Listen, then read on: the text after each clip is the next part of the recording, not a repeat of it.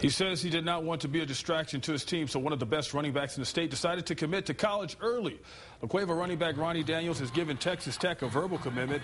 It is the same place his mother went to school. Daniels also considered the Lobos, but made the Red Raiders his first choice.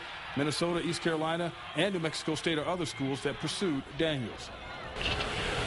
It just seemed like a good fit for me. It's close to home, it's not too far away, and just get to play in a big conference. When I went down there, they said they were really impressed because they really hadn't seen me do anything in person. But when I went down there for one of their camps, they were just really impressed with my athletic abilities. Daniels does not want a redshirt his freshman season. He wants to make a contribution right away. He is hoping to go to school early. He says his academics are in order and will allow him to do so if he wishes. Wes Mason.